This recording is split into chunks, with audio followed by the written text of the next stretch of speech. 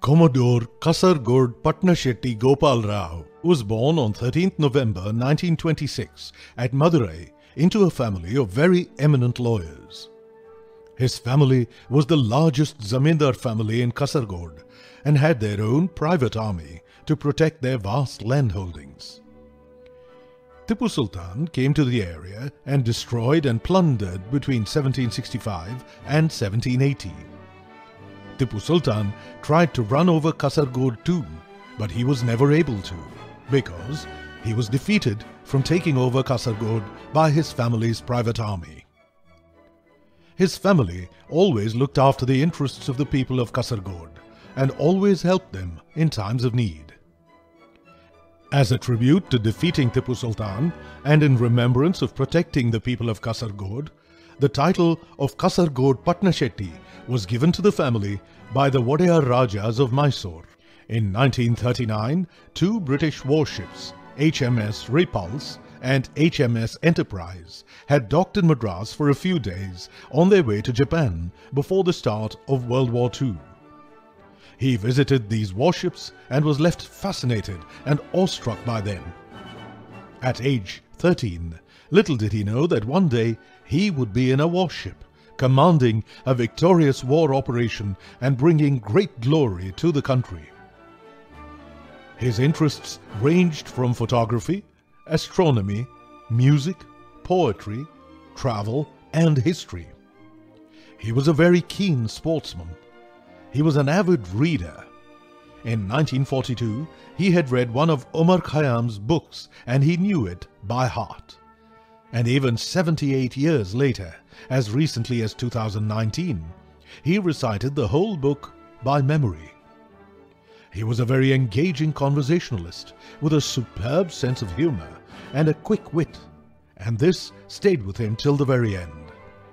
His love for the ocean and his fascination with warships led him to join the Indian Navy in 1950. In an illustrious career in the Indian Navy, he was also awarded the Vishisht Seva Medal. On the night of December 4th, 1971, Commodore K.P. Gopal Rao commanded Operation Trident, which carried out an offensive attack on the port of Karachi. This is the most challenging and dangerous operation undertaken in the history of the Indian Navy. 3 of Pakistan's biggest warships were sunk, along with a merchant ship carrying ammunition supply to Karachi. The port of Karachi was bombarded and paralyzed. Oil installations at Karachi port were set on fire. The fire blazed on for many days. It is to mark this momentous victory that December 4th was chosen to be Navy Day and is celebrated on December 4th every year. He was awarded the first Mahavir Chakra of the Indian Navy.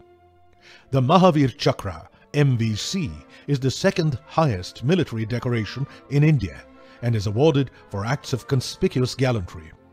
Literally, Mahavir Chakra means Extraordinary Bravery Award. He displayed conspicuous gallantry and outstanding leadership. He was able to motivate his entire team to focus on the singular thought of winning the war and enjoying that victory forever. The year 2021 marks the golden jubilee of the historic victory of the Indian Armed Forces in the 1971 Indo-Pak War. This 50th anniversary is being celebrated year-long in the country as Swarnim Vijay Varsh. The victory flame, which travelled in 4 directions across the country, was lit by Prime Minister Narendra Modi in the National War Memorial at New Delhi on December 16, 2020. In the last week of July 2021, Commodore K.P. Gopal Rao was felicitated and honoured at 3 separate functions. First, by the Honourable Governor of Tamil Nadu, Mr. Banwarilal Purohit, by Rear Admiral Puneet Chadda, Flag Officer commanding Tamil Nadu and Pondicherry, and then by our own Chief Minister Thiru M.K. Stalin. This great son of India and a real-life hero was laid to rest with full military honours on 9th August 2021 at Chennai.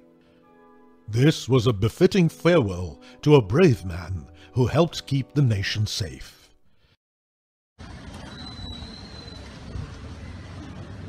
God! Salami! Dust!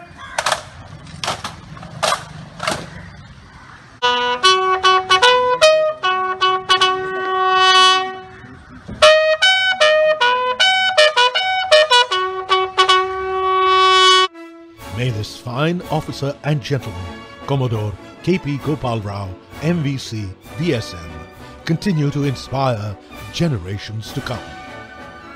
Jai Hind.